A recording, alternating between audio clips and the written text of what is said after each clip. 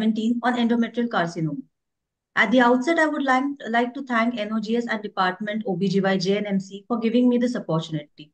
Without much delay, I request Dr. Sushma Deshmukh Ma'am, Honorable President NOGS, to give the welcome address. A very good evening to all. Friends, this is a really very good season because we are all celebrating Christmas and we are all in the celebration mood.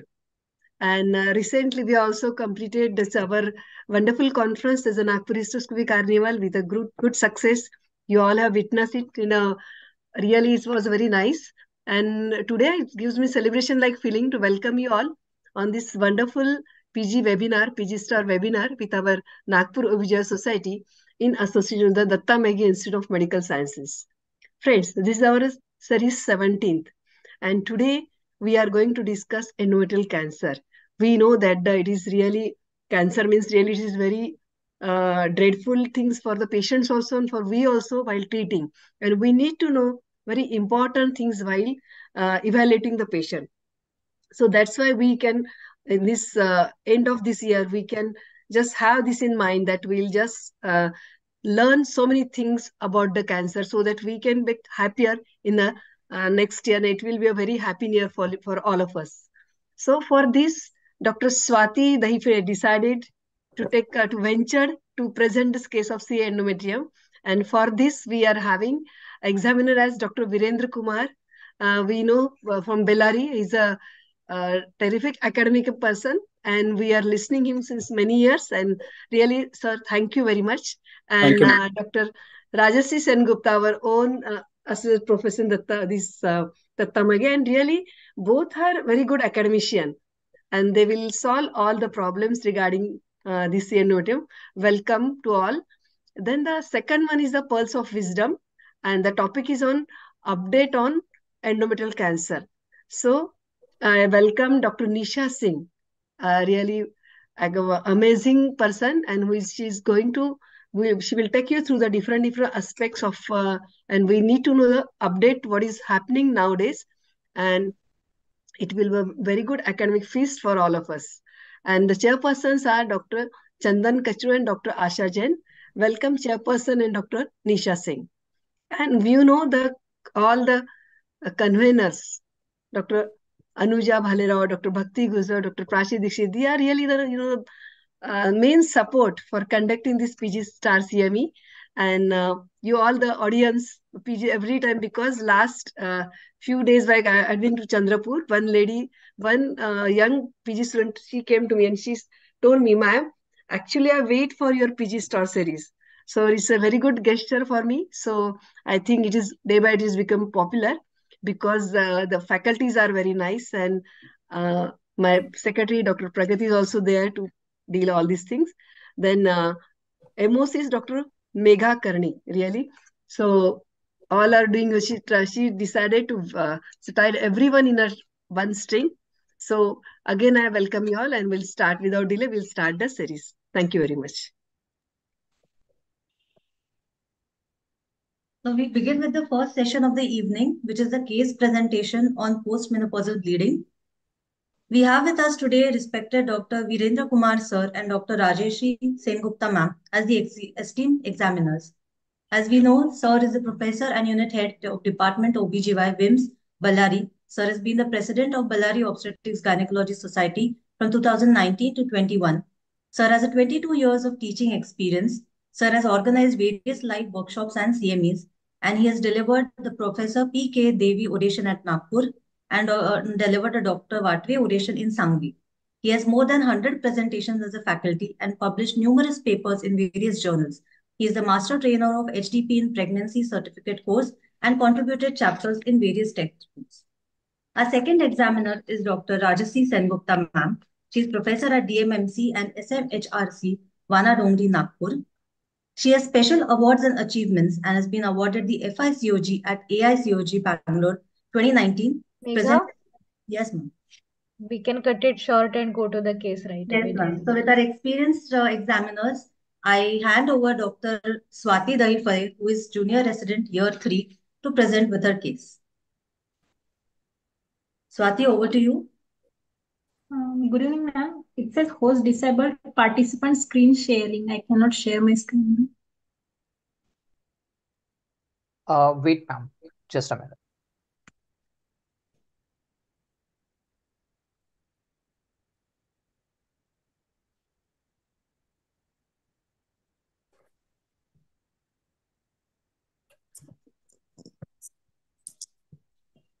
Ma'am, can you please recheck?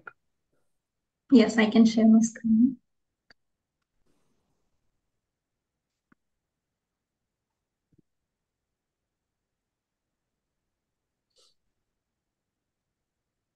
Good evening, respected faculty. My name is Dr. Swati Daifare. I am third year postgraduate resident in Department of Obstetrics and Gynecology in Jawaharlal Nehru Medical College, Savangi. Today I am presenting a case of postmenopausal bleeding. My patient is a 55-year-old postmenopausal woman belonging to middle socioeconomic status. She is para 2, living 2 and tubectomized 32 years back. She came with a complaint of bleeding per vagina since 2 months.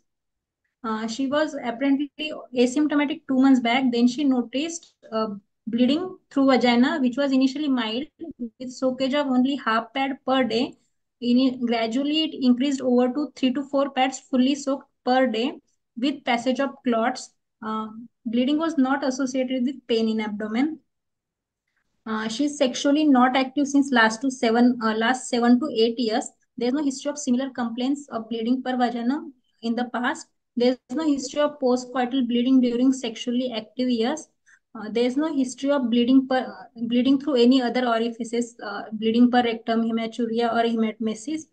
No history of any mass coming out of vagina or weight loss or loss of appetite. There's no history of trauma, fever, or pain. She has never received menopausal hormonal therapy and she has not been screened for cancers like pap smear. She's married for 37 years. Oh, wait, she has wait. 2 children. Wait, Swati. So, Yes. when do you call as a case as a postmenopausal bleeding? She When has do you define? What is the definition of postmenopausal bleeding? there are no menses for 12 months, and bleeding after that, it will be postmenopausal. Okay. bleeding. So, whenever you are evaluating a case of postmenopausal bleeding, what is your concern? Why we have to take any postmenopausal bleeding as a serious issue? So postmenopausal bleeding can be due to malignancy. So we Yes. have to evaluate. Yes, so we have to check whether Suppose it's a patient, malignancy or other. suppose a patient comes to you and you'll say that you may have malignancy, and then is it like that? No, so there are other causes also. Okay. So what is the cause of, what is the percentage of having CA endometrium or genital tract malignancy in such patients? So 10% can be due to CA endometrium. Other causes, most common cause is atrophic endometritis. But 5 to 10% can also be due to malignancy. Yeah, it is not 5 to 10%. It is around 1 to 14%. It depends on which country you are evaluating.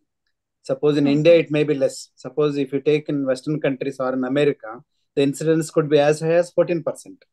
Okay, the range is around 1 to 14%. So 1 to 14% of the postmenopausal bleeding woman can have CA endometrium. At the same time, the remaining 90% or 95% can have benign causes. Benign causes. As you told so many negative history, you probably ruled out so many other causes. Okay. Yes, sir. Right. Why do you think women will have postmenopausal bleeding? What is the cause? For example, you told atrophic endometrium, right? Yes, sir. One of the major cause of bleeding during postmenopausal period is atrophic endometrium. Why atrophic endometrium will have bleeding? Nothing is there, no? Yes, sir. Then why they should bleed?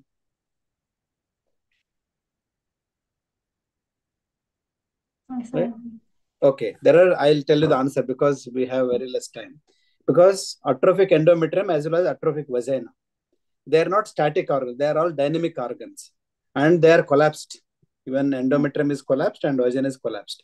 When collapsing occurs, there will be friction between the two surfaces, both anterior surface, posterior surface, as well as the vagina. So because of this, there will be micro abrasion occurs inside. Because they are not well supported by glandular support, they will have either endometritis, or they may have infection. This is the reason why they will have bleeding. No. Simply atrophic endometrium will not bleed because uterus is a dynamic organ. There will be constant small contractions will be happening, and there is friction between this endometrium. Okay. Otherwise, you will have doubt why endometrium should have atrophic endometrium should have bleeding. And similarly, senile vaginitis, because of the microvasculature, they can have bleeding. Okay. Yes.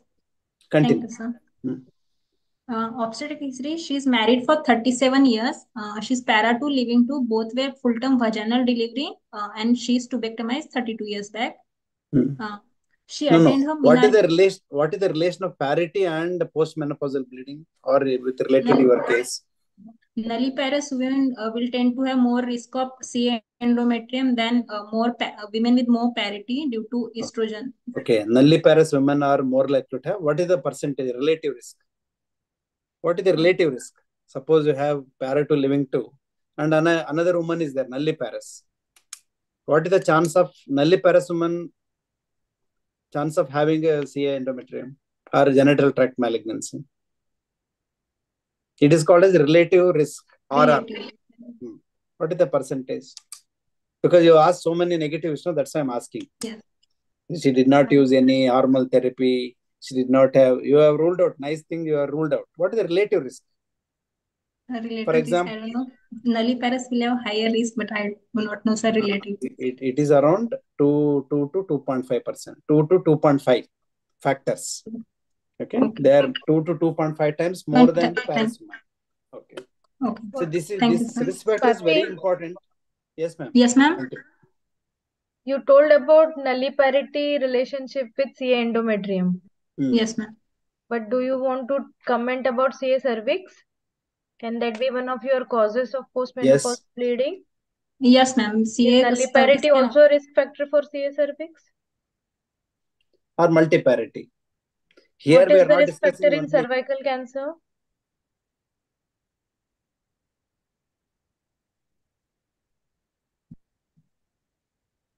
See, the ulta of CA endometrium, multiparity, more parous women are more likely to have CA cervix, right? More sexual. Early onset of sexual activity. Yes, multiple partners. That can be one of the causes of postmenopausal bleeding.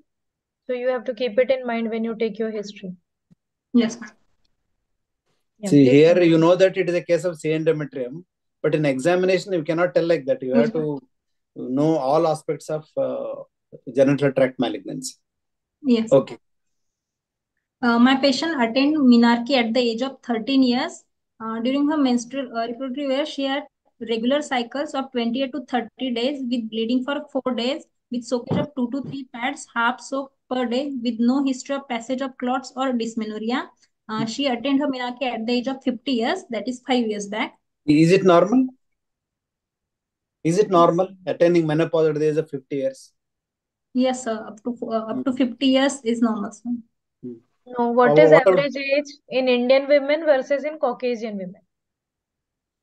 You have to know the average age of menopause in Indian ladies.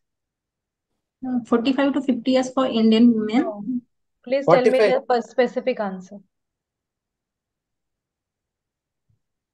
Is it the same for Western women and no, Indian women? So in whom it will be later? Any guesswork? We told no in the beginning. The Western women are more likely to have endometrial carcinoma, means they are more likely to have later menopause compared to Indian women. Right? Okay. Yes. It is 51 years in Caucasians and 47.5 in Indian women. Okay? Exactly. Remember. Yeah, please. What is the relation of menopause and CA endometrium? If she achieved menopause earlier, that means less exposure of estrogen, there will be lesser risk of CA endometrium. If menopause is attained later, there will be late more menopause. You can give a specific answer instead of telling like this. Late menopause and early menarche are more associated with chance of more like that you should tell. malignancy. Okay. Continue. Past history, there is no history of diabetes, hypertension, thyroid disorders, asthma. There is no history of blood transfusion in the past. She had only undergone Wait. You are asking no history of diabetes, hypertension. Is it like routinely asking, or is there any specific reason?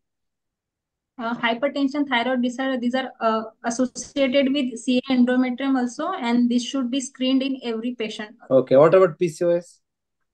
PCOS is also high risk for CA endometrium as it more unopposed estrogen. So it Okay. will also increase the risk of CA endometrium. How What much? is corpus cancer syndrome? What is the triad of One corpus triad of cancer? hypertension, obesity, and diabetes. Right. Okay. And how Suppose is if patient PCOS a risk factor?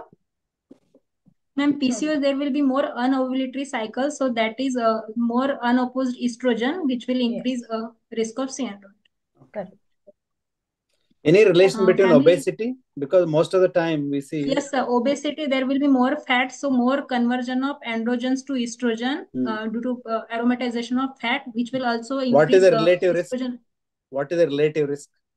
For example, a woman who is just overweight, who is morbidly obese, whether they carry the same risk? So morbidly obese will carry more risk than overweight. No, you should know specific answer. Anybody can guess, but what is the risk factor? For example, our BMI is more than 35. It is morbidly obesity, right? Yeah. How much? It is 10 times more than the woman who has got normal weight. Okay, you must know all these things because CA endometrium, anybody can tell what is the staging and all. But as a postgraduate, as a clinician, you must know all these things. Okay? Yes. Right. So morbidly obese woman, relative risk factor is 10 times. 10. Okay. Family history, there is no history of ovarian, breast, or No, you have asked endometrial. no history of blood transfusion in the past. What does it mean? Why you asked that? Any relation between CA endometrium and blood transfusion? Or no, any... sir, she came with complaint of bleeding through vagina. So if she has shown outside or transfused with blood, so I wanted to know that history. No, that is not a past history. That will be a present history. It is a continuation of her symptoms. It cannot come in past. Okay. There is no history of ovarian, breast, endometrial cancer or any malignancy in the family. Personal history. Why are asking this? Why are asking this? So, CA endometrium has a genetic link as well. There's mutation of gene that can be passed down in generation. So, I wanted to know if what is that her syndrome mother known or as? sister. What's that? What is that syndrome? Suppose you ask no genetic predisposition baby there in certain families. Lynch 2 syndrome, sir. Hereditary non-polyposis colorectal cancer. Okay. So, that is the one which has got maximum relative risk of developing. It is almost 20 times more than in normal population. Normal. Okay. Right. Yeah. At what age you should do the testing for oncogenes? When do you perform testing? What is the optimum age? And if it turns positive, then what is your plan of management?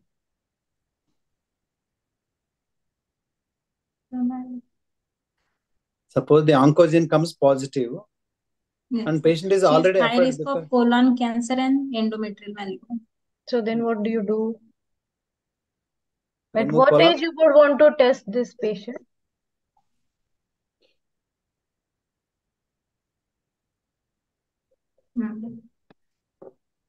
Okay, read. Sorry, ma'am, I do not know that. Okay. She has normal sleep pattern. Her bowel and bladder habits are regular. There's no history of smoking, tobacco, alcohol consumption, or any addictions. Examination. On examination, patient is conscious, oriented to time, place, and person. Her weight is 54 kilogram, height is 150 centimeter, and BMI is 24 kilogram per meter square. Pallor is present. There is no edema, cyanosis, clubbing, icterus, or lymphadenopathy.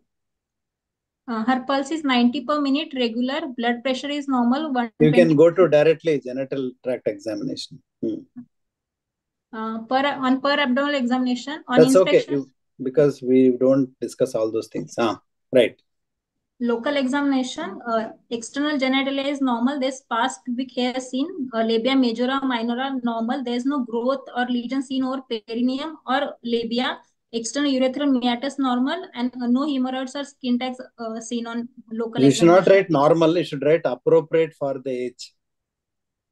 Okay. You cannot write normal. Appropriate for the age. Better. That is the better terminology. Right. Okay. First speculum examination was done, which showed cervix, vagina healthy. There was no growth or polyp seen on cervix, no growth seen in vagina. Blood was altered, dark color blood was seen trickling out of cervical os on first speculum examination. Bimanual examination was done where cervix firm in consistency. Its surface was regular, directed downwards and backwards. Uterus was 12 week size, anteverted and mobile. Bilateral furnaces are free. There is no nodularity felt in pouch of Douglas, and there was no cervical motion tenderness.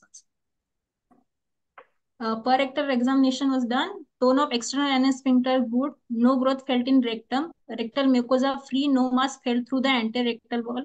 And bilateral parametrium free. There is no nodularity felt in pouch of Douglas. And on per rectal examination, no blood was stained on gloved finger. What is the purpose of doing per rectal examination? So when she complains of bleeding per vaginum, sometimes it can also be bleeding through rectum, which she might get confused when she sees blood on That is one. sanitary Okay. napkin. So it can also Any be other thing? hemorrhoids or associated malignancy in colon. So we should rule out that. No. We have to tell in the perspective of genital tract malignancy. Yes. What is the relation of doing PR in the case of you are suspecting genital tract malignancy? Yes, sir. Spread to sir bowel mucosa. Yes. That. Why is it important? Why do you want to know that? If mass is felt through per rectal examination, that means the genital malignancy has spread to bowel mucosa and it is a higher stage of cancer. Okay. Right. How many times would have seen? We are yet to see even grade 4 C endometrium. More common answer is because in India, which is a common cancer in India? Which cancer among women, gynecological cancer, is the CS cervix. Okay. CS so cervix. sometimes we may having endocervical growth or adenocarcinoma. Okay. External cervix may be normal. So we want to see how is the parametrium, how is there anything. So instead of telling all these hemorrhoids or colon cancer, we should concentrate on our field.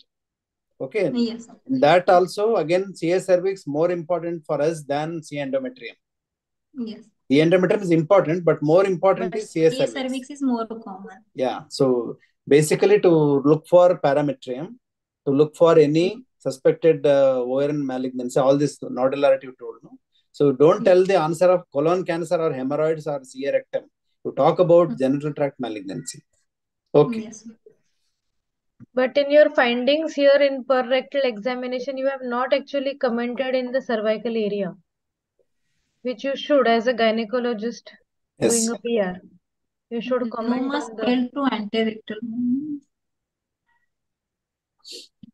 in where, but in the region of cervix. That's what you should say. Okay, ma'am. Thank you.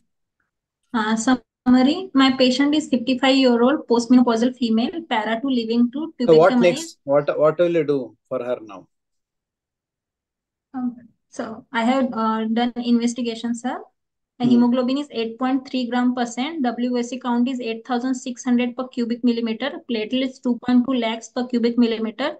Peripheral blood show normocytic normochromic RBCs. Hemoglobin electrophoresis showed a pattern of hemoglobin. Her bleeding time, clotting time, coagulation profile was within normal. As her hemoglobin was 8.3 gram%, we transfused her to packed rates PRC. USG was done, which showed uterus measures 91 millimeter by 73 millimeter by 54 millimeter, shows coarse myometrium. The endometrial cavity reveals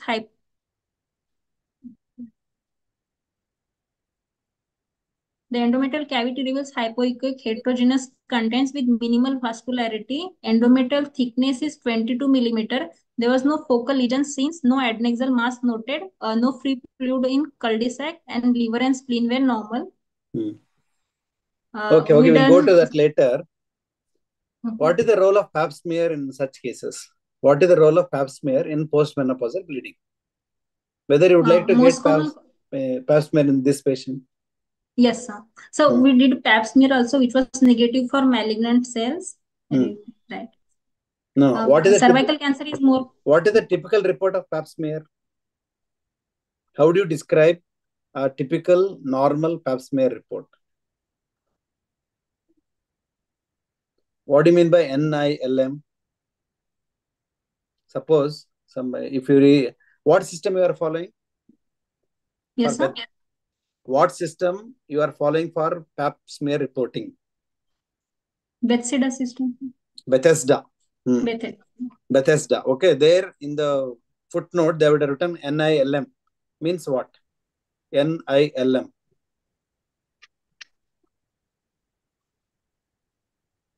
It is negative for intraepithelial lesion or malignancy. You should not sell only malignancy. It is always NILM. Is there any role of pap smear? Yes, sir. As cervical cancer is most common cause, we should rule out CS cervix also. Can we rule out endometrial malignancy by pap smear? Pap smear is not only for CS cervix, no? Yes, sir. It is exfoliative set. Whatever cells are shed into the vagina, you are collecting it. Okay. Yes. Sometimes you may get even the suspicious cells on Endocervical pap and smear. endometrial. Okay. So Yes. any pap smear suspicious cells, if you get on pap smear, it is your bound duty to rule out both CS cervix as well as C endometrium.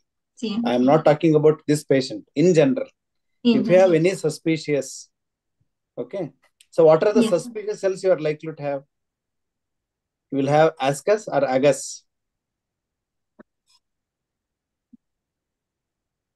You know what is ascus? ASCUS? Yes, sir. Okay. Sometimes C endometrium can also shed abnormal cells into the endocervical canal or into the vagina. So you may pick up endometrial cancer, but it is not recommended to screen C endometrium through pap smear. That you should understand. Okay. Yes. Right. Okay. So what is the best training modality for C endometrium then? C endometrium surgery is the best modality. No, screening. I'm asking screening. Like pap smear sir just now said that it is better for cervical malignancy. Yes, ma'am. So then what is the Biopsy of endometrium. Biopsy of endometrium. biopsy would be a screening method? Do you think you can say it is a screening method?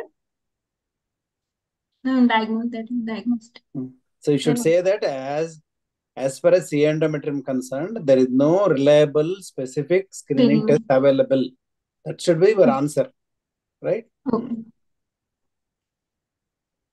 But still we can do some screening.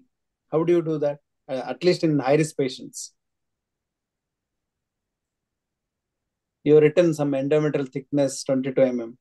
Yes, sir. Can we use ultrasonogram as a screening modality, at least to some extent, even though it doesn't qualify yes, as sir. Thickened endometrium will show. What thickened? In a postmenopausal woman, when do you call it a thickened endometrium? If it's endometrial thickness is more than 15 millimeter, it's significant 50. And should No. Come again. What is the cutoff? What is the cutoff of endometrial thickness on a TVS in a postmenopausal woman to raise a high index of suspicion of malignancy? 5 millimeter. 5 millimeter. Okay, I say 4 mm. 4 millimeters. Suppose somebody will say 3 mm. What is the correct answer? Suppose if you take 5 mm, how many malignancies C endometrium you will miss?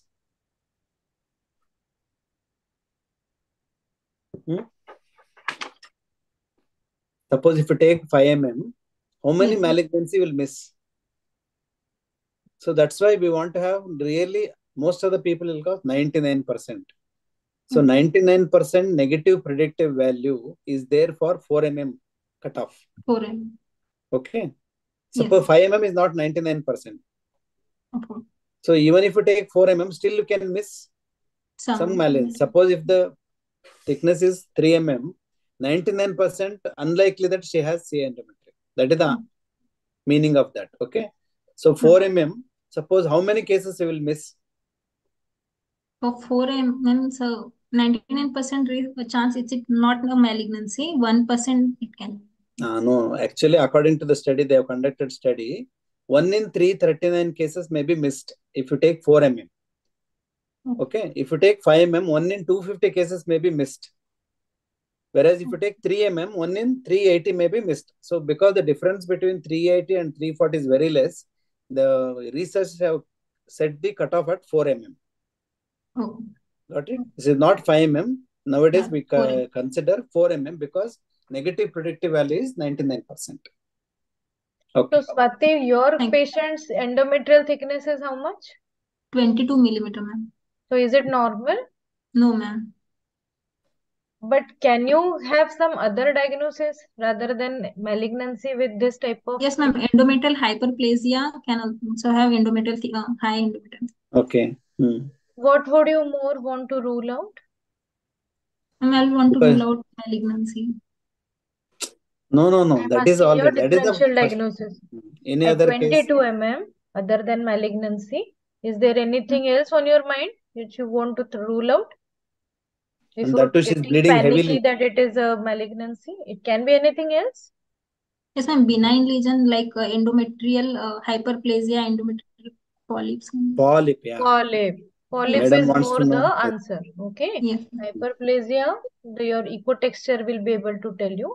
And a hyperplasia of 22, very less likely. Anything around 2 centimeters, first thing you should rule out is a polyp. If this is not a postmenopausal, if she is a premenopausal woman, a younger girl with 22 mm ET, a good technique to do imaging of a polyp is, What Ma'am, will you do? MRI. huh? No. Why? Why do you want to burn a hole in her pocket, dear? Your college is rich for everybody will do MRI. Huh? What is the simplest test, Amma, to rule out polyp? Have you heard of sonosalpingogram, sonohistogram? What is SIS? Yes. Yes. What is SIS? Saline infusion Infusion. sonogram. Sonogram. Okay. It is also called as sonohistogram or SIS, saline infusion sonogram. That is the Infusion cheapest. sonogram. It can be done on outpatient basis. MRI is reserved for other cases. Okay. See, what is the how do you should estimate endometrial thickness? Suppose you are doing TVS, how do you estimate endometrial thickness? In what axis? Is it transverse axis or longitudinal axis? Suppose the endometrium should be seen from fundus to the cervix up to cervical canal. And where do you take the thickness? Suppose at fundus it may be more, at some level it may be less. Which one you will take? So I do not know, sir, as ultrasonography. Yeah, ultrasound. Gynecologist should be the ultrasonologist. You cannot depend on radiologist. Every Yes. gynecologist should learn ultrasound. At least our own organ, we should know how to do scanning. You should not depend on others. Okay? Yeah. It is Yes. anteroposterior. The measurement is taken in the longitudinal axis of the uterus. The maximum endometrial echo is taken. Suppose in 1 year it may be 3 mm and another year it may be 6 mm. You are going to take the maximum thickness rather than the lower thickness. Okay? No. Yes. Right. So hysteroscopy was done, One which showed. minute. Moderators, please stop us if we are shooting out of time. Okay? Yes, sir. Okay. Next slide. Hysteroscopy was done, which showed endometrium thick and fluffy. Necrotic lesion was seen near left ostium over anterior uterine wall. Bilateral ostia could not be visualized due to thickened endometrium. Biopsy was taken from abnormal lesions, followed by curettage of uterine cavity, and those samples were sent for histopathology examination. The histopathology report came back positive for endometrial carcinoma, endometrial type 1 endometrial carcinoma. We have called patient for follow-up for further evaluation, sir. Okay. So before this, we'll go to management of carcinoma later. What are the, suppose hysteroscopy may not be available everywhere. What is the simplest procedure you can do? So How we to can take, do endometrial you have biopsy. taken a hysteroscopy guided biopsy, all right. Yes. Okay, but why did you curate that uterine cavity? Not necessary. When you have taken directed biopsy, Yes. The curating of the uterine cavity was not necessary. That we will come to little later. But for a general gynecologist who does not know about ABCD of hysteroscopy, or sometimes hysteroscopy may not be available, then how do you take endometrial biopsy? How do you take? And this hysteroscopy is all right. So endometrial biopsy, sometimes it is done even before the ultrasound examination. Sometimes you are in the OPD, you are seeing, immediately you take and then send her for, okay. Whether you do after ultrasound or before, that is not a question here. How do you take endometrial biopsy? With what you will take?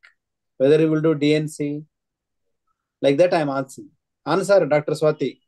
Yes, a biopsy. How you take biopsy? With Do you whether you do will it do EB in your OPD? Do you Yes, do? ma'am. How do you do it? Ma'am, we give mesoprostol to dilate cervix, and with the help of the endometrium biopsy forceps, we take endometrial biopsy, ma'am, and send for histopathology. Do you need to give meso? If os is closed to. os will be always closed. When it will be open? External os may appear Then open. what Internal os is is the always closed. principle of taking an EB on OPD basis? You can actually give her a meso and do a hysteroscopy or a DNC under anesthesia. What is the difference? Sir wants to know the technique, the instrument. Is for the and what is benefit the of the advantage? people who are already.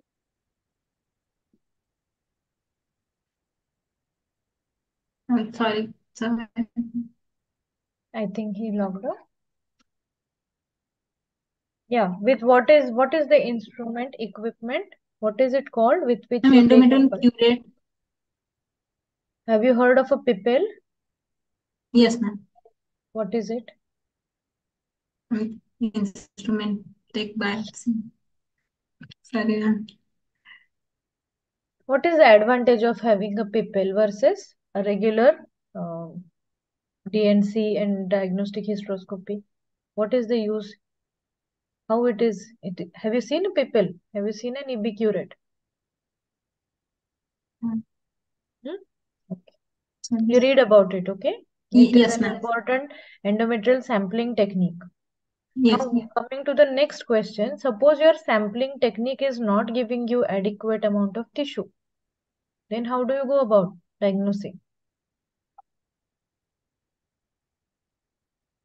EB तो आप ले लेते हो OPD में, फिर भेज Yes, दिया, ma'am. उसके बाद Yes. क्या करवाते हो?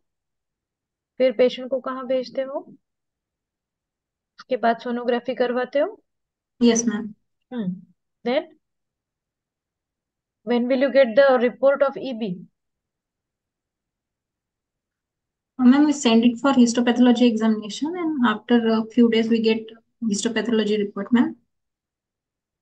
So my question is, rather than doing an invasive procedure like a PIPL or an EB or a DNC or a hysteroscopy, can you use TVS screening as a screening method for diagnosing malignancy?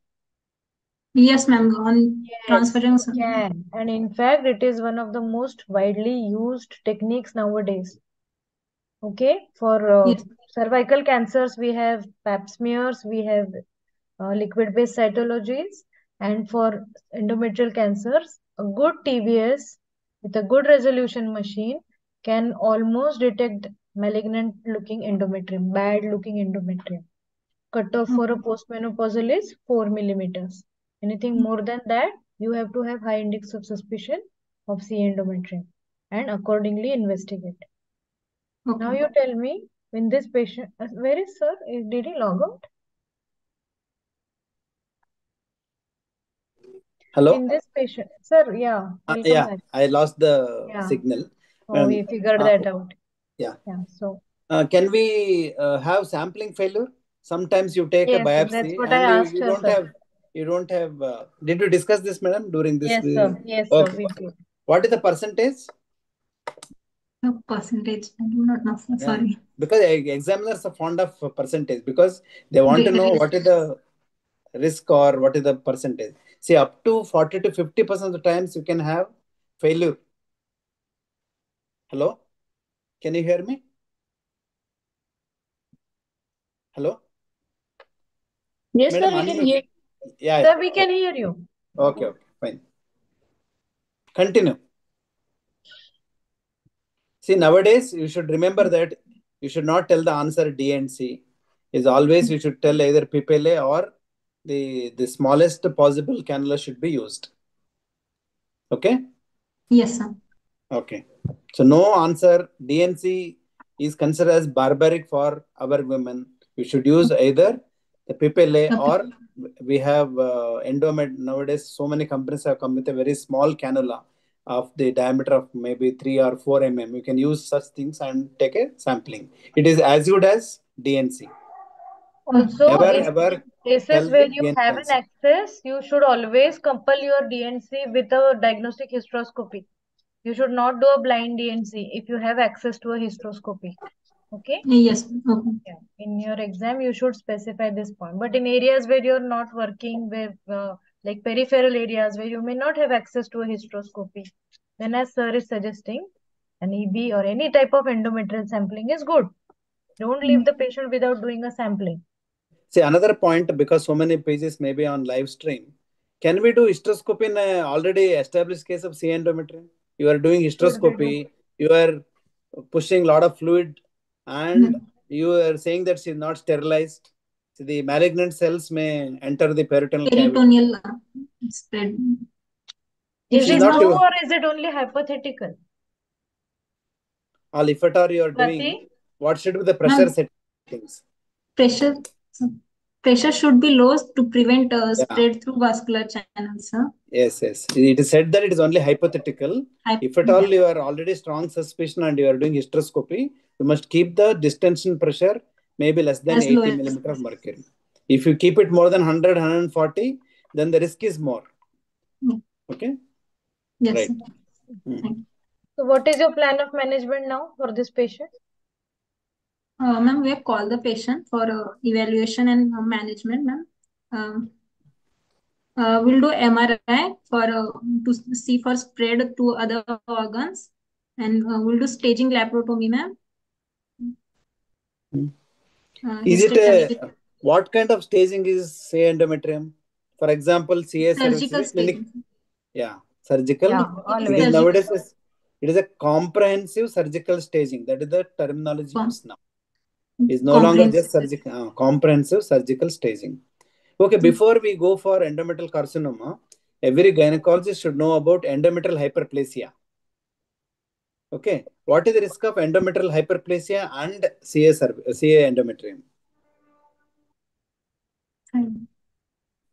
Because the moment you say that endometrial, you should know the percentage. Based on that, you can offer the patient treatment. Why these figures are important? For example, you get what are the kind of histopathological report you will have with endometrial hyperplasia? What are the 4 types you will have endometrial hyperplasia reporting? Simple or complex Yes. with ATP or without ATP. Yes, right. correct. Okay, you got it. So suppose you have complex hyperplasia without ATP. What is the chance of malignancy?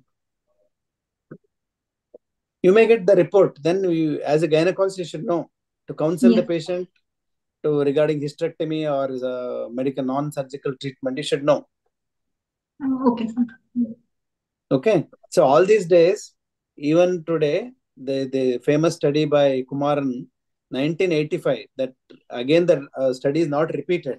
If you have simple hyperplasia, chance of malignancy is only 1%. If you have complex hyperplasia, the chance is only 3%. If you have simple with ATP, it is 8%.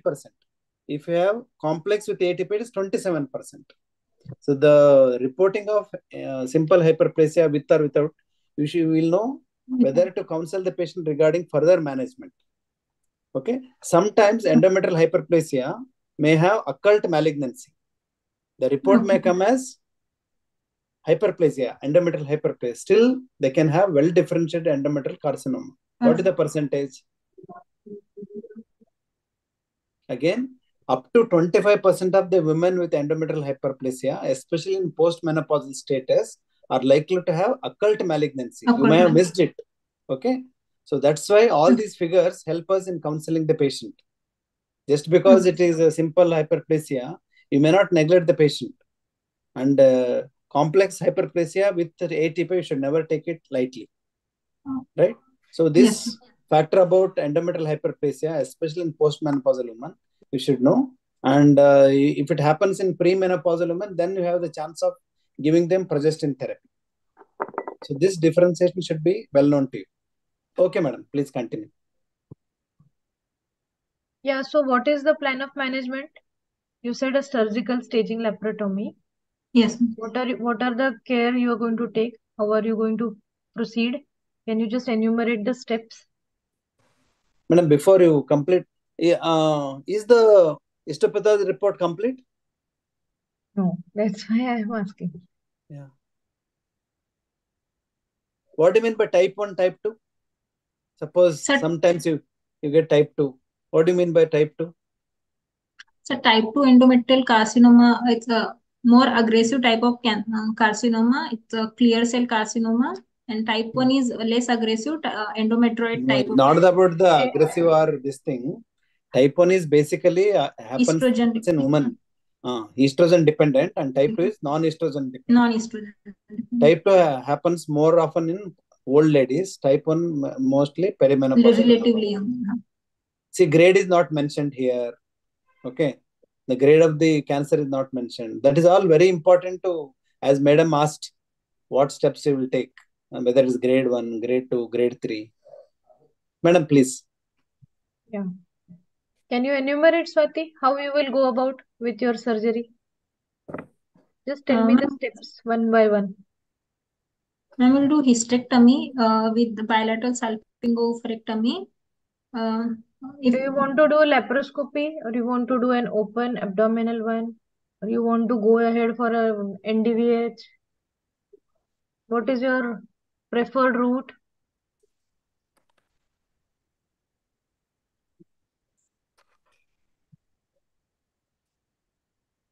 No, what you do in your college, you can answer. If it is associated with prolapse, we'll go for vaginal route. If it's not associated, in your case, where is the prolapse? In this case, there is no prolapse. Please tell me about this particular case. Ma'am, What is your plan of management? Yeah, bolo. Ma'am, abdominal hysterectomy with bilateral salpingo-oophorectomy will send the specimen for frozen section. Okay, just tell me the steps. What are the care you will take when you are doing an abdominal hysterectomy for a known case of endometrial malignancy? Is it going to be routine like you do for a fibroid? Or are there going to be some changes? Sorry, ma'am. Okay, you have to read about it. Yes, ma'am. So whether is there any peritoneal cytology is required during comprehensive yes, peritoneal cytology is sent along what with what is the role of pelvic lymph node dissection, para-aortic lymph node dissection? Should we do it or not? All these things, who will tell? See, it is not just TAH, BSO. You have to do TAH plus BSO plus peritoneal cytology and pelvic node lymph node dissection. Lymph node dissection. What about para-aortic? Read about types of hysterectomy. Okay. Yes, ma'am. Yeah, sorry. What is the role of para-aortic lymph node dissection? When do you do para-aortic lymph node dissection? For routinely, we don't do it. In whom you do? So in frozen section, if the myometrial involvement is more than 50%, then we go for lymph node dissection. Okay. Sometimes, if you don't have frozen section, depending on the prior histopathology report available, suppose if grade 3 or more, or if it is serous or the clear cell carcinoma, then you will do otherwise, at least you should do pelvic lymph node dissection. Why we should do pelvic lymph node dissection? Suppose if it comes as positive, whether they require any treatment extra. See, the survival, progression-free survival, it is called as PFS. Okay. Ultimately, the aim of surgery is, as far as possible, you must clear the cancer burden in the patient. Okay. Yeah. So that they will have progression-free, the cancer progression-free survival. One of the principle of oncology is this. So we have to remove as many nodes as possible. Ultimately, they may turn out to be positive. If you remove maximum nodes which are positive, they are more likely to survive than a patient who has not undergone pelvic lymph node dissection. Lymph node dissection. Okay, that is the principle. You may not be able to do all the surgeries, but at least you should know the principle. Yes, sir. Ma'am. Yeah, no, I think we're good. Is there any role of neoadjuvant chemotherapy for CA endometrium? Are they That is what amenable to chemoradiation? Would And you we can want go to for give radiation radiotherapy and to prevent chemo we can give radiotherapy to prevent recurrence after surgery, ma'am. of to all cases? No, those who have a high risk of recurrence, like aggressive tumors, or No. in which What lymph is node the was. decision for radiation and chemo post-operatively depending on? Is it related to some factors or all malignancies you will give chemoradiation? Not all malignancy. What are the factors what are the risk factors? What are the surgical findings? What are your reports? I mean, You if need it's to do what aggressive, sir just now asked you. if lymph See, nodes are yeah, continue. Yeah, if if lymph lymph nodes node, are positive, then then radiotherapy should be why? given, ma'am, Why? to prevent Can spread you to distance metastasis. why it will spread? You have removed it, no, already? Then Yes, why ma'am. it will spread? Give a proper answer. Please read See, about gynae-oncology. It's a very Yes, important topic for your exams. yes, you ma'am. you you would have We just removed the have 2 or nodes. 3 main cancers, and you should know everything about all ovary, cervix, and And endometrium. endometrium. See, there is something called as micrometastasis. Mm. Okay, Yeah. that Yeah. should be the answer, because you would have physically removed the macro disease, but micrometastasis will always be there, right? That is Yes. one. And every time you are telling that clear cell carcinoma aggressive, what is the percentage? If you take, suppose 100 case of endometrial carcinoma, how many will be endometrioid, how many will be clear cell, how many will be this? Up to 90% will be, most common is endometrioid. Yeah, Up to 90 cases are endometrioid. that's why you must know only Remaining about endometrioid. See, never tell that only 10% of the patient who rarely we see. So depends yes, on the myometrial invasion, depends on the grade, depends on the associated risk factors.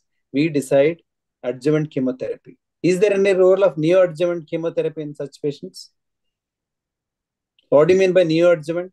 What do you mean by neoadjuvant is given before surgery, and okay? adjuvant is given after surgery.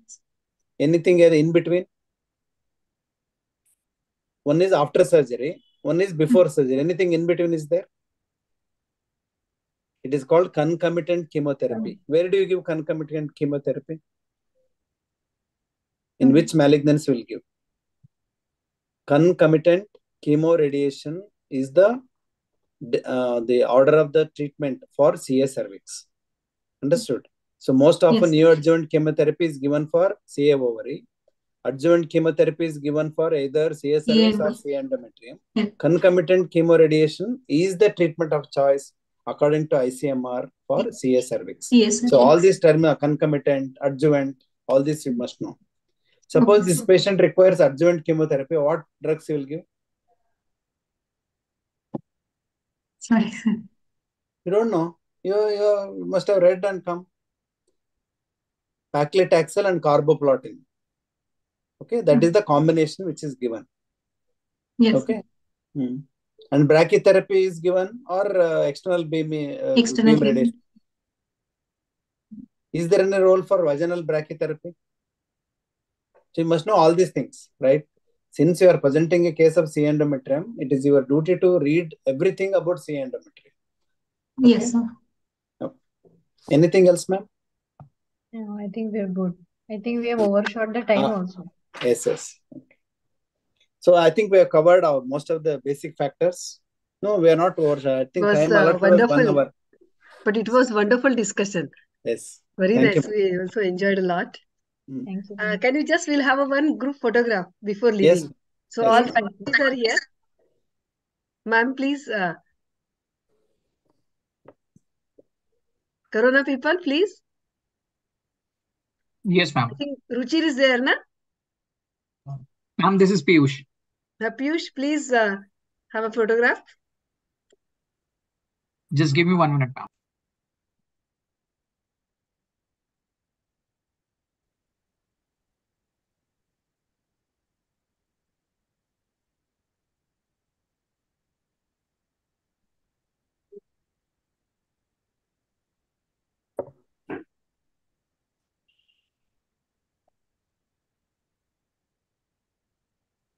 Done. Done? Thank you. Thank you. Thank you. Okay, thank you. Thank you. Thank you, Thank you, Sushma examiners. ma'am and Pragati ma'am. Thank you, Bhakti. Thank you, Sen Gupta ma'am. It Thank was you, a sir. nice. It was really It was wonderful a discussion. Yeah. Thank you.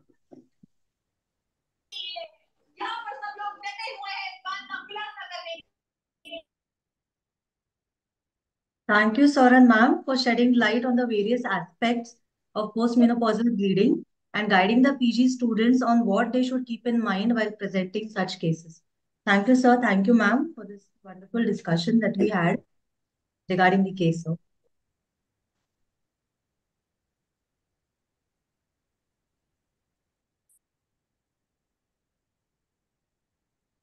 Really, I should. It was such a in-depth discussion, and it was such an interesting discussion. So much to learn, so much new things we learned from this discussion today. Really, thank you, Dr. Virendra Kumar. Thank you, Dr. Rajan Gupta, and thank thank you. you, Pati Dahifare. It was very nice presentation. Very good discussion has evolved. So really, Thank you. lot of learning from this discussion. We shall now proceed with the second session. It is the session on Pearls of Wisdom, an update on endometrial cancer by esteemed speaker, respected Dr. Nisha Singh, ma'am. This session shall be chaired by our respected chairpersons, Dr. Chandan Kachru, ma'am, and Dr. Asha Jain, ma'am. Dr. Chandan Kachru, ma'am, is a senior consultant and obstetrician and adolescent medicine consultant at Cloud9 Hospital, Sector 47 in Gurgaon. I will request Dr. Asha and Dr. Chandan to open their videos. Dr. Asha, Dr. Chandan. Yes. Dr. Chandan has joined. Just give a call to her. Okay, I'll just give a call. Hi, Dr. Nisha Singh. Hi, good evening. So, So I'll just give a call to Dr. Chandan. Was she seen? should I introduce Dr. Nisha and start the program meanwhile? Yes, definitely. Good evening, ma'am. So, welcome, dear Dr. Nisha.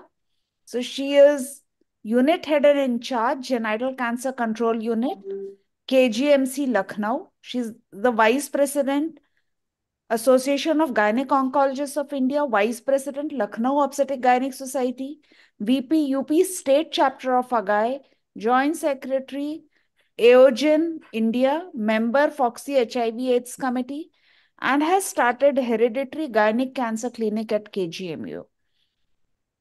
She has a lot of experience.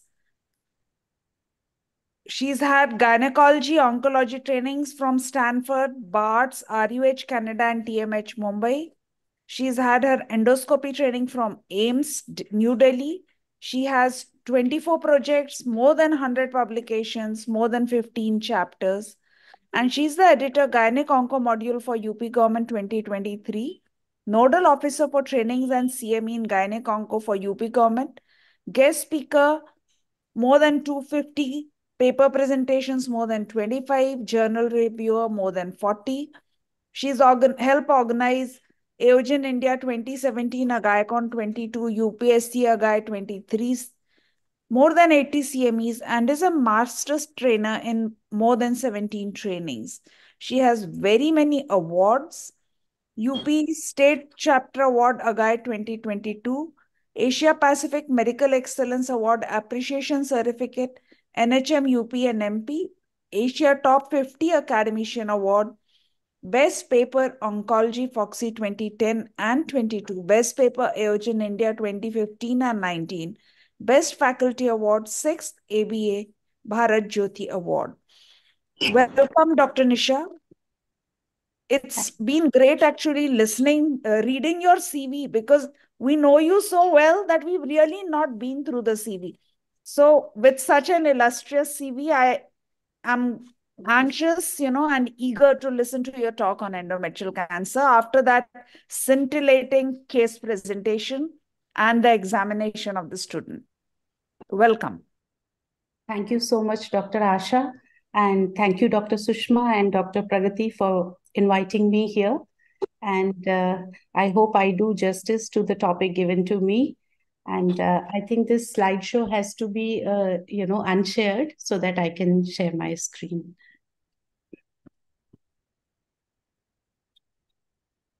So though I felt that 30 minutes will be less for endometrial cancer, I've tried to make it for the PG level. And so some slides, maybe I will just, can you see my slides? Yes, Yeah, we can see your slides. Yeah. Yeah, now it's full screen. Yeah, and I will also like to just a second, make this. All right. So starting with endometrial cancer, as we have heard through the case discussion also, among the developed countries, it is one of the most common gynae cancers. But in Indian women, it is the third most common. The median age at diagnosis is 63. That's why postmenopausal women. But over the last decade, we have seen an increase in the incidence in younger women. 80% are diagnosed in early stage, but still there are cases that are coming to us in advanced stage. 5-year survival rates are good for the localized disease, reaching 96%, but for regional and metastatic disease, the survival rates drop down. These are some of the pictures of various cases that we have had. Now, risk factors were discussed somewhat in the case presentation also, just to add to the list.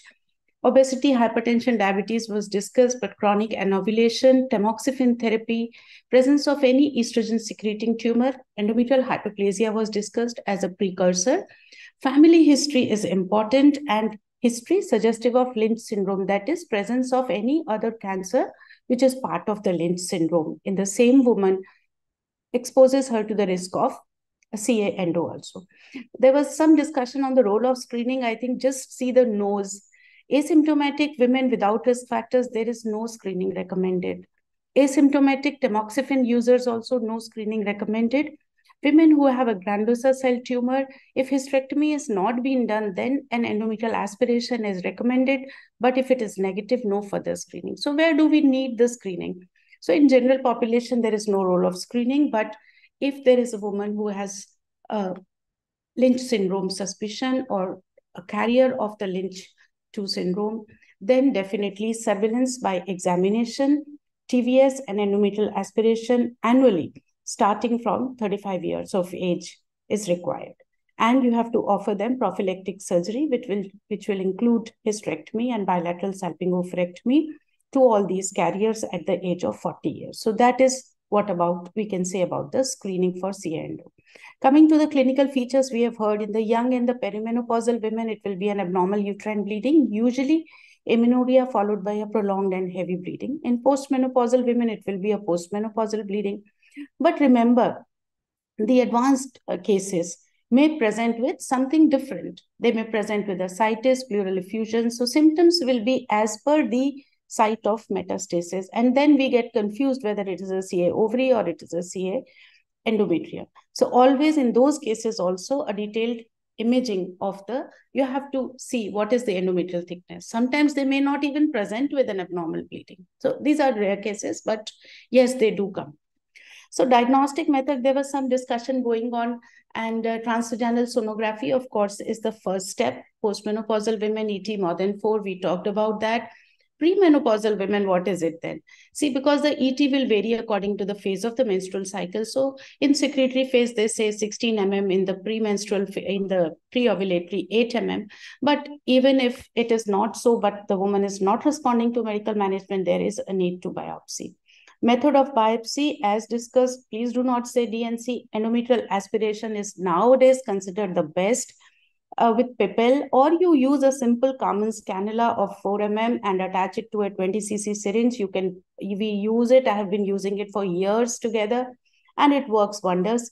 higher sensitivity for both CA endometrial hyperplasia and a good specificity also.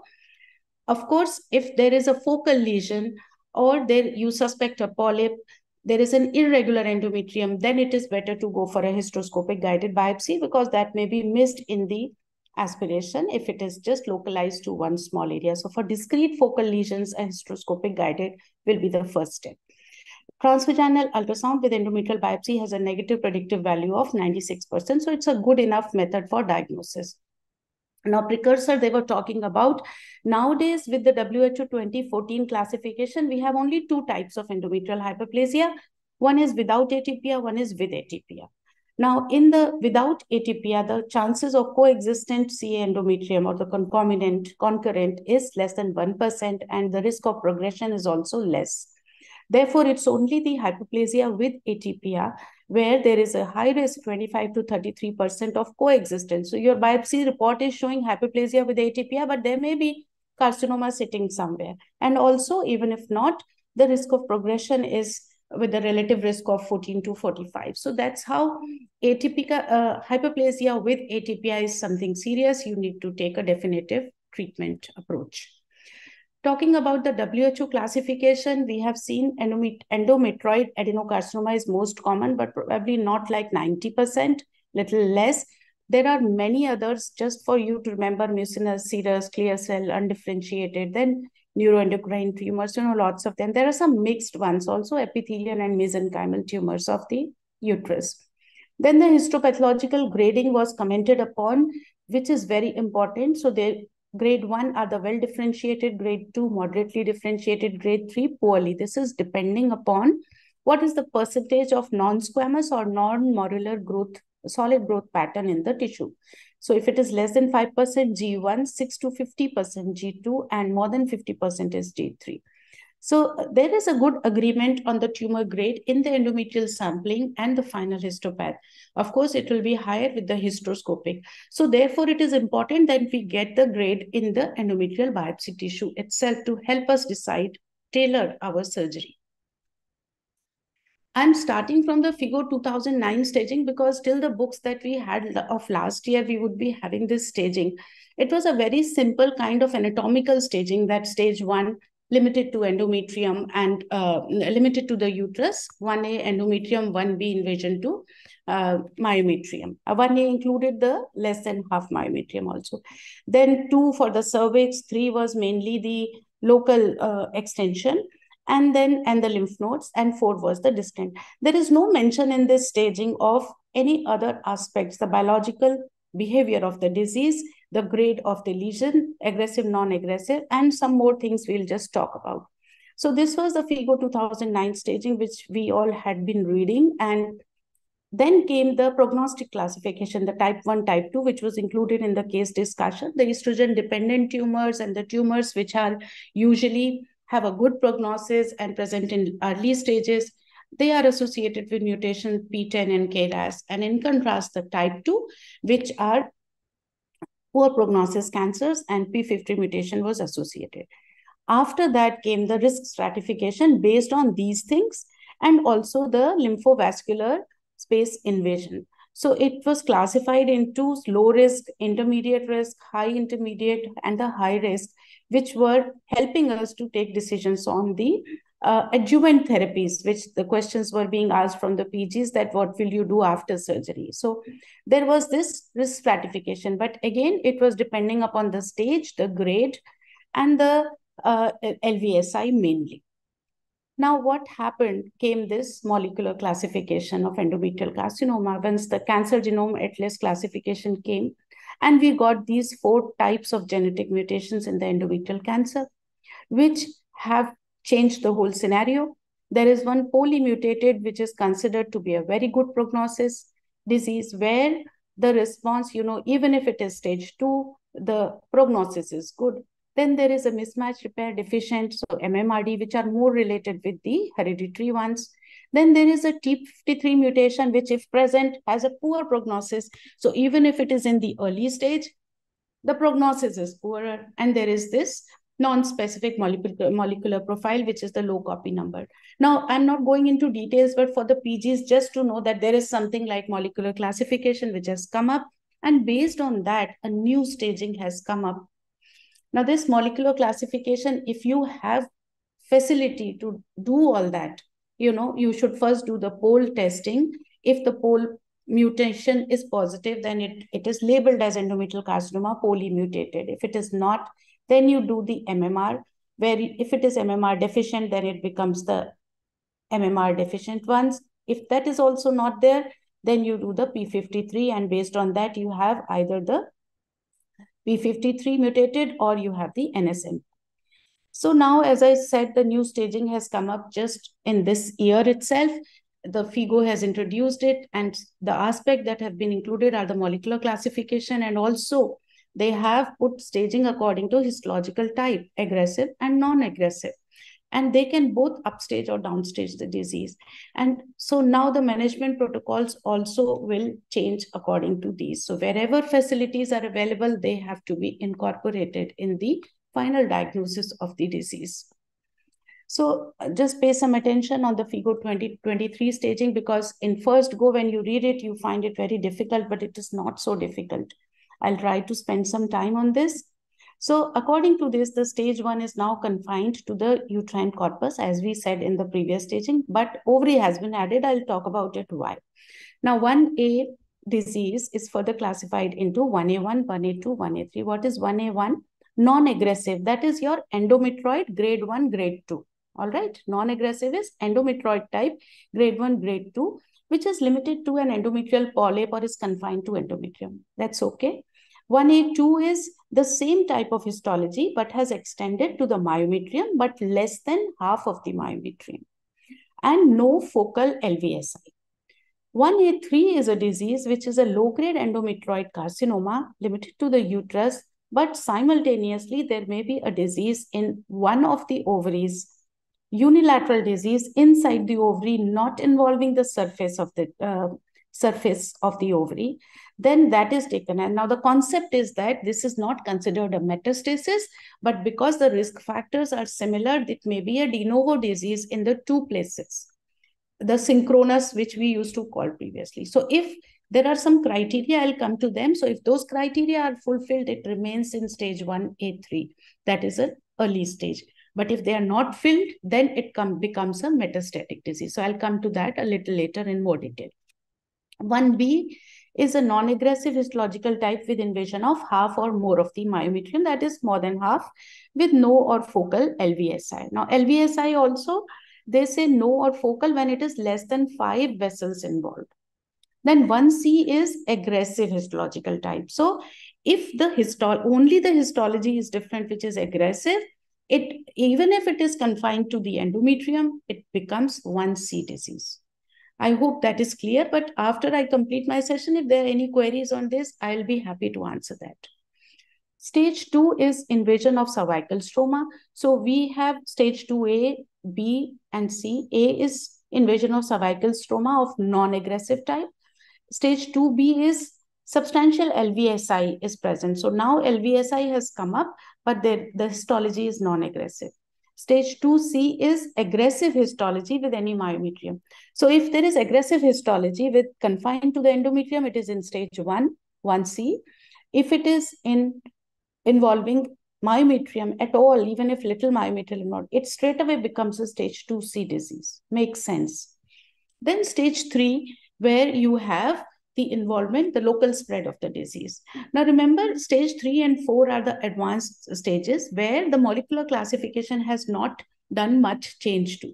So 3A is invasion of the uterine serosa, adnexa, by direct extension or metastasis. So 3A1 is spreading to the ovary and the fallopian tube, that is the adnexa. And this is where the criteria for 1A1 are not meeting. I'll repeat them later. 3A2 is involvement of the uterine serosa, subserosa spread through the uterine serosa. Now 3B is metastasis or spread to the vagina or to the parametrium and pelvic peritoneum also. So previously parametrium was not included in the CA endometrium staging. But here in stage 3B, the parametrium has been commented upon. So 3B1 is your metastasis to the vagina or the parametrium. B2 is metastasis to pelvic peritoneum. Once the disease goes to the lymph nodes, then pelvic or paraaortic, it is stage 3C disease.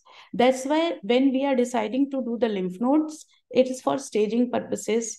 Then if the lymph nodes come positive, straight away it becomes a stage 3 disease. So 3C1 is pelvic nodes, 3C2 is paraaortic lymph nodes, and further divided into micrometastasis and macrometastasis. And here, this micro and macro is not whether you can see it with your eyes or not. It is up to 2 mm is micrometastasis and more than 2 mm is macrometastasis. And then stage 4 disease is, of course, advanced disease. But, it is still in the pelvis. If it is the bladder or the intestinal mucosa, it is 4A. So it is still in the pelvis, but it is stage 4A. If it goes to the abdominal, it leaves the peritoneum, goes to the abdominal peritoneum, then also it is stage 4 disease. So that's the difference between, like when you see CA ovary or something. Stage 4C when there is a distant metastasis. So disease of endometrium going to the abdomen also is a stage 4 disease. So some other important points which I was mentioning, the first one, that was the stage 1A3. That is when you have a disease limited to the uterus, but there is a lesion in the unilateral ovary. It is a synchronous tumor, and that's why it remains in stage 1A3. The criteria to say this are no more than superficial myometrial invasion. So myometrial invasion should be less than 50%, absence of any LVSI, absence of additional metastasis. And the ovarian tumor is unilateral, limited to the ovary without capsule invasion or rupture. Then a point about the grade and histology. As I said, endometrioid adenocarcinoma grade 1, grade 2 is non-aggressive and rest is aggressive. And for the endometrioid adenocarcinoma, grade is based on the proportion of solid areas, which also I mentioned. Now, LVSI, as I said, more than 5 vessels involved will be called a substantial LVSI. Less than that will be a focal or nil. Then macrometastasis, this also I told. There are a few more other important points, that presence of any unusual nuclear ATPR, it directs you towards evaluation of P53 because it is a poor prognostic marker. Then adenocarcinomas with squamous differentiated will be graded according to the glandular component. Now, where molecular profiling works best is in the high-grade endometrioid adenocarcinoma. So in the endometrioid type, if the grade is 3, then here molecular addition of the molecular profile, whether it is poly or it is P53, this will make the huge change. So this is the category where maximum role of molecular profile will be there. So if you have the facility, see in most places, I'll tell you with the IHC, like in my institute also, with the IHC as a surrogate marker, they can look for P53 mutation, they can look for MMR. Only poly mutation is not available. So if people ask, most of the pathologists will be able to give these two, but poly, only few high-level centers will be having. So this helps us in giving, if it is there, then when this molecular, it comes poly or P53 or MMRD, then you label it as the stage. Along with that, you put the M, that is molecular, and then what mutation is there. Like for P53, you'll write 2CM, P53 abnormals. You can see that. And so for practical purposes and to avoid undertreatment, if the molecular classification is unknown, then high-grade EEC will be grouped together with aggressive. That's why we said grade 3 endometrioid will go as aggressive. So automatically the staging will get upgraded.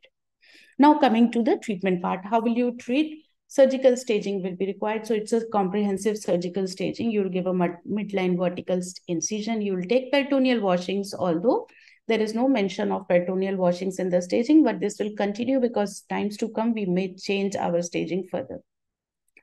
Thorough exploration of the peritoneal cavity for any evidence of gross metastatic disease. If it's not there, what you do is an extrafacial hysterectomy with bilateral salpingo-oophorectomy and then the lymphadenectomy, which are the cases to be done. We'll just come to that.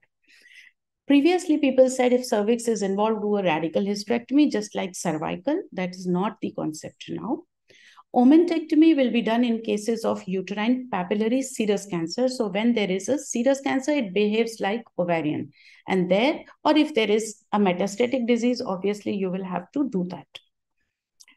So now coming to lymphadenectomy, what are the indications? If the tumor size is more than 2 centimeters, if the myometrium more than half is involved, if it is a moderately or poorly differentiated disease, if it is aggressive histological subtype, if it is cervix or adnexal involvement, if there are enlarged pelvic paraortic nodes. Now, out of all this, how will you decide all this? You should know this preoperatively. So some of the features will come in the endometrial biopsy report. That is the histology, the grade, the molecular profile, which is not yet added, and the LVSI also actually comes here only. So these 4 things should be there now. If we are getting a histopathology, we should discuss with our pathology friends and ask them to give that. And you do it and it will happen gradually. Then rest of the things, the myometrial involvement, cervical involvement, adnexal involvement, all this, and the lymph nodes, this will come from the imaging. So contrast enhanced MRI is a good modality to look for all those things. And then on the basis of this, we will decide whether we go for a lymphadenectomy or not. Now, so a preoperative MRI will be very useful. High sensitivity accuracy is good to do that. Now, there have been, what about if you do not have a good this thing, or when you open, you are finding something different. Your MRI said it is limited to endometrium, but now you are finding what to do now. So now on gross examination, you can see, but if you have frozen facility, intraoperative frozen can help you in both, in all of these further.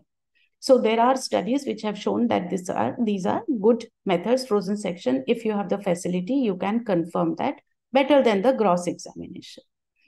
Then what is the role of this lymphadenectomy? One should understand. See, the one role is to stage the disease, because gross disease is not there, but lymph nodes come positive, because the risk of lymph node metastasis is high in all those conditions where we have said lymph node should be done. So that will upstage the disease. So your adjuvant treatment will be decided on that. But apart from that, therapeutic advantage is there only in the advanced disease. So in early stage disease, there's no benefit in the overall or recurrence-free survival.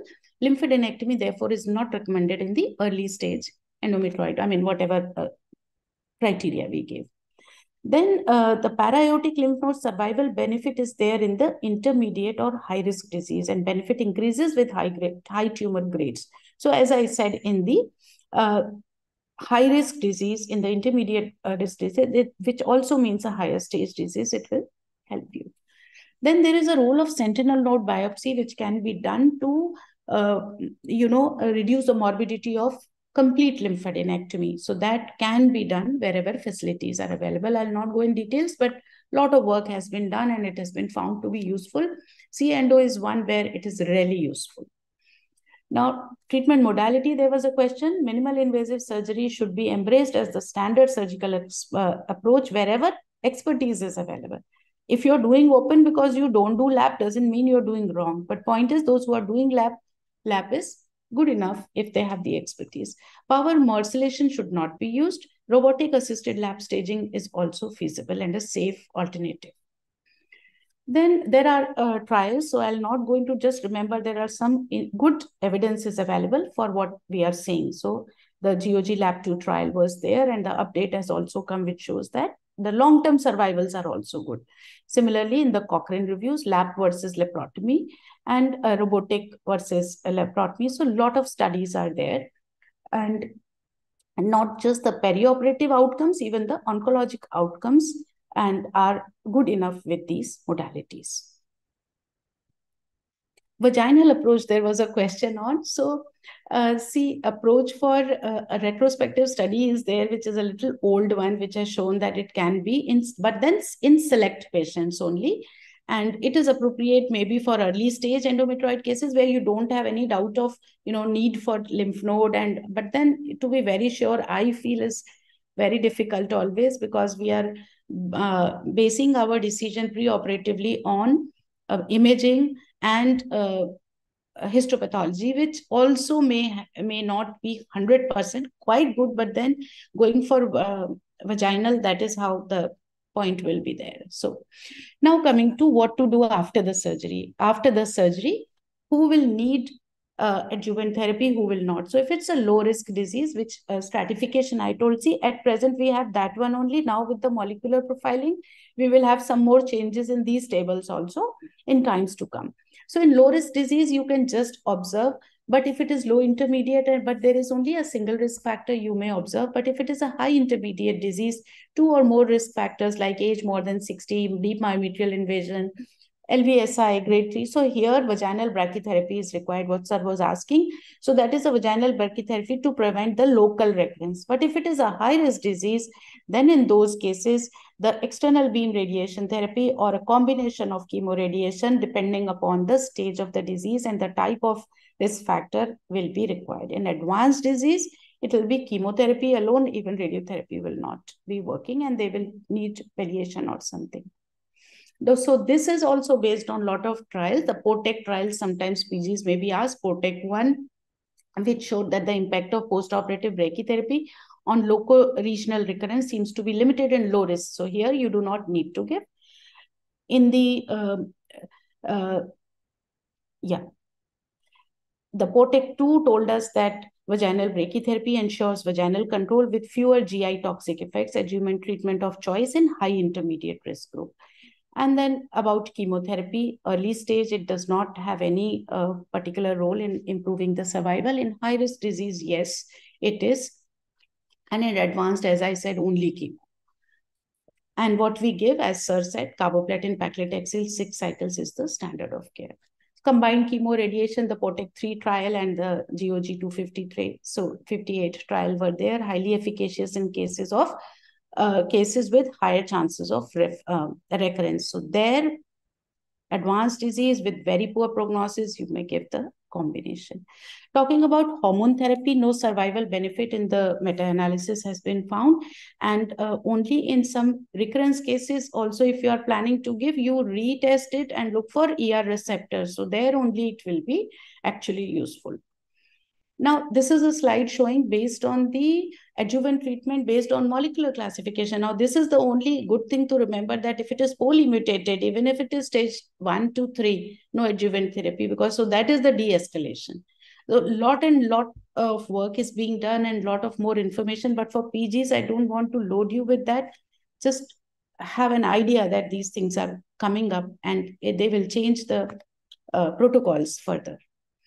So there are some double classifiers also. Sometimes if we have both P53 and pole mute, remember pole mute has a better prognosis, even in combination. Similarly, MMRD with P53, MMRD has a better prognosis. So, okay, now coming to these two are important. Now, surgically or medically inoperable disease, as they were talking about neoadjuvant chemotherapy, yes, if it is an advanced disease, you do a neoadjuvant chemo for 3 cycles, see the operability, take up. So just like in ovarian, you can go for these cases. Then there is another situation, diagnosis post-hysterectomy. This I want PGs to remember. Many times when people do a hysterectomy without a good endometrial biopsy, without any emphasis on the intraoperative care, they just do a hysterectomy and post-op, you got the disease now. What to do now? Now, in that case, if it is a grade 3 lesion, there is a deep myometrial invasion on the final histopath, then additional surgery is required to remove the adnexa and the lymph node, or you directly give external beam radiation. But if it was a disease which was grade 1 or 2, endometrioid with no myometrial invasion, LVSI was negative, then maybe those cases may be left for follow-up, but not sitting at home every 3 months and look for any recurrence at any time and then you. So this is an important component because it happens many a times. Now, role of fertility preservation, just to tell you, you will read articles, there are a lot of this thing, but patients should be counseled clearly. There will be select patients who can go for it. They should know that the standard treatment is complete surgery. All the risks and benefits should be explained, and then only you should offer, and only experts should offer, and it should be in, it should be an MDT, multidisciplinary team decision. So I don't want PGs to. The drugs that we have are progesterone based therapies, LNG, IUS with medroxyprogesterone acetate. So, or megestrol acetate. Not telling you much about, but finally, if she conceives and has a baby, later a completion surgery required. Ovarian preservation can be offered in younger women if the woman is less than 45, and the disease is grade 1 endometrial carcinoma with myometrial invasion less than 50 and no obvious ovarian or extrauterine. It may be offered in these women. Now coming to the post-treatment surveillance. As you know, any malignancy risk of recurrence is maximum in the first 2 to 3 years. So a very close follow-up is required. Every time she comes, every 3 months, you do a clinical examination, look for symptoms, examination findings. Imaging will be needed only when there are any symptoms or signs. Initially, you do it 3 monthly for first 2 years, then every 6 months or annually, depending upon the symptoms. And genetic counseling for patients who have a family history suggestive of Lynch syndrome should be done in this time now, after she has been treated. Management of recurrence, mostly if it is a localized disease, then surgery can work. But if she has not had RT previously, RT is good for her now. And if it is diffuse disease, then also RT or chemotherapy. Not going into details again. Survival rates stage-wise are, the previous data only. Newer ones will come later. Role of MHT, menopausal hormone therapy can be given or not. So, in CA endo, of course, you will think you'll go give estrogen, it is going to further. So don't give in the first 2 to 3 years where the risk of recurrence is maximum. And after that, maybe some symptomatic treatment may be given. So that was it. The take-home messages. Incidence is increasing with changing lifestyle. Tissue diagnosis by EA with the type and grade is important. Pre-op CE MRI for the extent of disease so that you can tailor your surgery.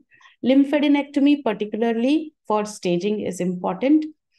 SLN biopsy may be done, may replace the complete lymph node dissection, and MIS has to be embraced. Vaginal brachytherapy for intermediate risk, EBRT for high risk, and chemo for advanced stage disease. Follow-up and all I have already talked. Thank you so much for this patient hearing. If any questions, I'll be happy to answer them.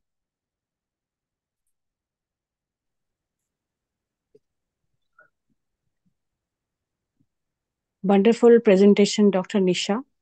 I mean, this should go with all the PG students as the presentation for their preparation. They don't need to go to the books. I think it's quite exhaustive. And, unfortunately, today only we saw one patient. She's just 37 years old. Who's trying to conceive, PCOD patient. And the last ultrasound showed some polypoidal growth. And we took a biopsy, and today we got the report as an endometrial cancer. Yes. So unfortunate, because she was under treatment for PCOD for 1.5 years. So very, very, you're right that it is coming in the young age group. Yes. And we should be very careful in treating the cases also. Like you said, that the biopsies are very important. The pre-op, MRI needed for proper staging should be done. And I think involvement of an gyno-onco surgeon is very important. I think medico-legally also we will be in a safer, environment rather than doing it ourselves, because we are doing right, left, hysterectomies, and I suppose better staging and better management. We should have a, proper oncosurgeon with us. And for the fertility preservation, I would like to ask you. You said that we have to have the patient selection. So can we offer this patient how can we offer the fertility preservation to this patient which we saw, which we were treating? So as I said that, because it is a medical management, everybody feels anybody can give it to any of the patients who come. That's why I said it is very important, a proper counseling. So again, looking at all those factors, does she fit into that? The histological type, the grade, the myometrial invasion, all that will first. So it has to be a disease limited to the endometrium only. It has to be an endometrioid. It has to be a grade 1, grade 2 disease. So that is first regarding the disease. Then the patient has to know that this is not the right treatment. The right treatment is a hysterectomy only. But because she wants, so she has to understand that whatever treatment we give, it may work, it may not work. If it fails, or this may increase during that course. So she will be on a very close follow-up. We'll have to repeat the biopsies. And if there is, it goes away, then there will be a trial of conception. So all that is very important. Then only, so the treatment will be, it can be given. So you have to see all those things and then take a decision. So involvement onco-surgeon and also a fertility expert. What can they give for the ovulation induction? Because you can't leave her on a normal spontaneous then if you are doing like that. Yeah. Thank you so much. And thanks, Dr. Pragati, for inviting me for this wonderful session. Really exhaustive and very nice. Interesting. It is our pleasure. It's some Thank question you, or Dr. Nisha. So that was so good, but I want to add one thing to your armamentarium. You said that you have to do a contrast enhanced MRI for diagnosis. For spread, okay, but as far as local disease, a 3D ultrasound works so well. With Doppler, you put the correct PRF at 0.3 or 0.4, put in a Doppler and do a 3D. You can see the complete extent of disease. You can make out preoperatively how much of the myometrium is involved, whether the cervix is involved, whether it is going into the parametrium. Because when you're doing a good power Doppler, along with a 3D, means I have been able to diagnose 90% of my patients 100% correct in this manner. It's only one patient who was 34 years old and 140 kg. Means I couldn't really do anything for her. We got that, yes, she is endometrial carcinoma. We had to get her operated and it turned out an early stage disease, but she was Lynch syndrome. So the basic thing is, we as gynecologists are so used to looking at the uterus that we should put in that probe. And today, almost every machine has that Doppler capacity. Train your eyes, because what your eyes don't, your mind doesn't know, your eyes will not see. But you can definitely make a very good diagnosis wherever you are. So, Dr. Asha. And it was a great refresher for me, reminded everything. Yes. So actually, this was a PG session. That's why for many things I stayed on, the standard things. But of course, because if you see, like for CS cervix also, they are talking about, use of uterus for the parametrium and all that. So there are a lot of things that are coming up. I try to put some not, it becomes we just try to. But actually today, a gynecologist is allowed to do ultrasound because of their PG training only. So they should actually get it into their heads what that machine in their hand can do. True. And I understand, because Dr. Viren in the case discussion also said, so gynecologists have to learn to do their own scans and then looking at the endometrial thickness, extent, everything. So obviously this is an additional thing but lymph nodes may or may not be, I do not know. Agreed. That's what I said. The point. Yeah. Okay. See, if more than half endometrium is in myometrium, you're going to go for an MRI anyway. But what I'm saying is, in routine cases, where you said that so many patients are getting operated without a diagnosis. Right. So if you have done a good quality scan, you will be able to guess. Put in a Doppler, you can see the vasculature, you can see the break in continuity. Dr. Pragati was Thank you, Dr. Pragati, for having me here. Thanks a lot. Thank you, Bhakti. And thank you, Dr. Nisha and Dr. Kachru ma'am, for being here. Thank you so much. We gained knowledge. He's also there on the board. So, sir, you want to put in some special comment?